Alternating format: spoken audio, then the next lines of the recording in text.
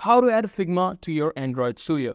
Today I'm going to show you how to add Figma files in your Android Studio, which is pretty easy. So for that, we will go to our browser, any browser you like, and we will go to the Figma, or you can direct go to the Figma application as well. So I'm going to go to this link. It will take me to the Figma website. Here I have all the files that I've created. I've actually created nothing. These all are the empty files. So suppose I want to export this file to the Android Studio. I'm just going to open up this project, and now the project is being loaded. Now this is my project. Actually, this project has nothing, so this is empty.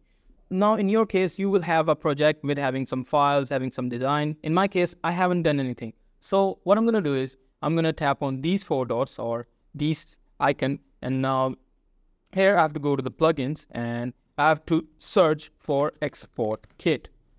And there you go. This is the link you want to click, or this is the icon you want to click. You have to click on that and it will start loading this. And now, as you guys can see, you can select the exports here. You have to click on HTML5 and you can select whatever the format you want your file to be. You can also select Android Studio from here, and you have to click on export. It will just export the project in Android Studio files. So that's pretty much it. That's how you do it. Hope you find this video helpful.